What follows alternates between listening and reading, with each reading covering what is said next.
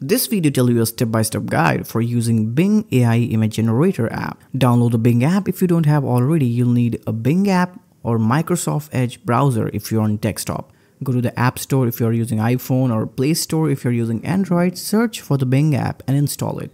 To use the Bing AI Generator app, you'll need to sign in with a Microsoft account. Open the Bing app, tap on the profile icon on the top right corner, sign in using your Microsoft credential or create an account if you don't have one. Once you are signed in, open the Bing app, navigate to the chat section, tap the Bing icon at the bottom center of the screen and enter AI chat interface if you're on mobile device. Inside the chat interface, you can now interact with Bing AI. You can directly type commands like create an image for sunset or etc. Alternatively, look for the image generator tab and section within a Bing chat.